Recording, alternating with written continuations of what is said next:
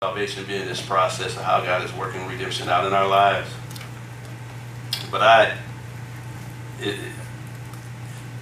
think I said in the video on the day, it would take me to have a private setting to go line upon line and go from scripture to scriptures and show you guys exactly how I arrived at those thoughts that I've shared thus far.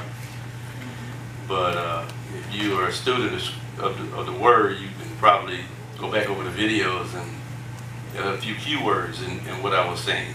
And God can speak to you and give you your own tapestry. Right? But I like something else that I found in my notes from a time ago, a few years back.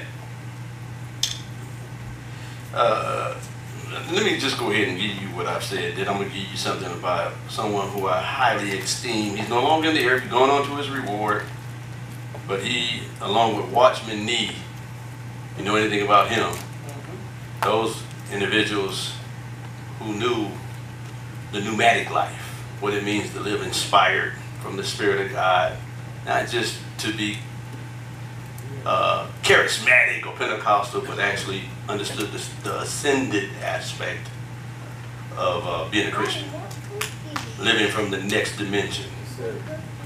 And God gave them a grace to communicate it. You don't hear much about them, but they are some powerful keys to receiving the principles that are laid out in the New Testament as it relates to the new birth and the creation man. Amen? So we went over to Zechariah. Zechariah. Let's go there real quick. Let's go to Zechariah. Then I'm going to give you some of my notes. I'm going to give you what he said. And I'm going to give you some more of my notes. Oh, that wasn't funny. Okay, Zechariah 9. Remember now, we have some expectations tonight. Amen. Okay, we're going to piggyback off what she said. Is that okay? All right. All right. Zechariah 9, and it's very powerful. It says in verse 11, "As for thee also, by the blood of thy covenant, I have sent forth thy prisoners out of the pit." Right? "Wherein is no water." I would love to spend a large volume of time on that. That's a very important part too, ain't it? When they talk about no water. They ain't talking about dehydration, huh? Those are spiritual pictures, right? No water. But it says, "Turn ye," change your mind, change your perspective. Understand the stronghold, that's my interpretation. Turn ye to the stronghold. The stronghold is not talking about imagination that exalts itself against the knowledge of God. There's only one stronghold, as it says in Proverbs 18:10. The name of the Lord is a strong tower, or a stronghold, and the righteous run away from it. Run into it and are what? Safe, or saved, or what we would say in the Septuagint, sozoed. Yeah. The name of the Lord is important. That's why we have legal right to use that name, right? We do, y'all. Yeah, we do. "Ye prisoners of hope, even today do I declare that I will render what? Double unto you." That's a message for somebody else. I double dog dare you to go and look that double up and let the Spirit speak to you. Amen? But I already gave you insight. It is a part of the firstborn. Double. Amen? Okay. So we went to the blood of the covenant. We broke down a few scriptures, and we established that that covenant was set into motion at the cross, and we spent time talking about the cross. It is our, in the Old Testament they had to build altars, brazen altars. Abraham made a few of them out of stone, and then it was told in Exodus 20 not to let a hammer or a tool touch the stone, if you know anything about altars. And then Moses came into play, and he built a brazen altar that all of the tribes had to approach that altar, right? And they had to slay and gut animals animals, and it was a bloody river every time, and you know, thank God we don't. I mean, thank God we don't have to go to get livestock. Well, we have a blood that's efficacious, timeless, the same yesterday, today, and forever. The blood that never loses its power. And there's a song somewhere. Y'all heard that before? Okay, let me move on. But anyhow, we talked about how important that cross is. The blood of the covenant for us begins its initiation through the cross. That the offering that Jesus afforded us on the cross became a propitiation, an atonement for all of mankind. Without me reiterating over and over about certain things, you know, so we can move on to the prisoner of the pit. We discovered that God was in Christ reconciling us to himself, rescuing us from the former state of being, our former conversation. Ain't that powerful? On the cross, he done away with who you used to be. And what we have to do now, as we're going to talk about on tonight, is get knowledge. And somehow don't get entangled with theology, because there's so many variations in theology. The most important ology is Christology.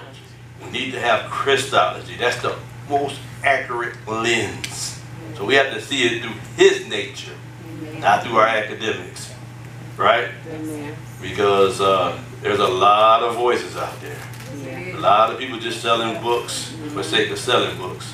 And more of us are, more people are gullible to what they're hearing. And the dragon has opened up his mouth on Facebook.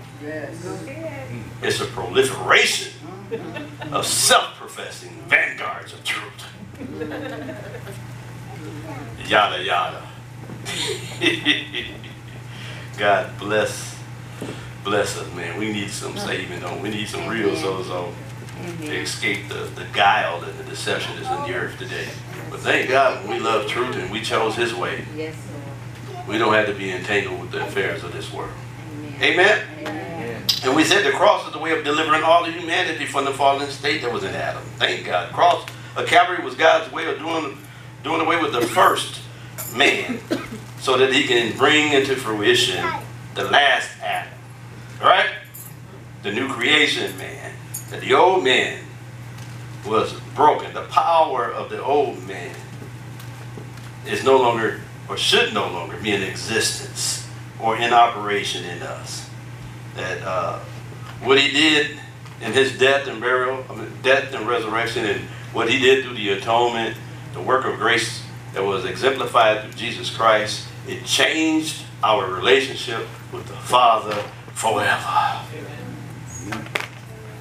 Tell your neighbor forever. And guess what? He didn't wait on you to get yourself together. He did it ahead of us. Amen. For us, without us. And now all I need to do is to surrender to that act of grace. And I have to get informed of how it transpired, so that it can come alive in my being. And that's why revelation, knowledge is so important. You can read the scriptures and think you got life in it. You can be strong in academics. You can have a knowledge base that is superior to your peers. But until there's a marination of what I call a conglomerate, or a commingling, that's the word. A commingling of the word and the spirit as it was in the beginning. That's the pattern, y'all. When you go to Genesis 1, what happened? Without form, void, and void, right? Talking about creation. Am I right? And the Holy Spirit was what? Brooding. That word brooding or hovering over is the incubation period. That's what it was. It's a word that has to do with like a mother would brood over her nest.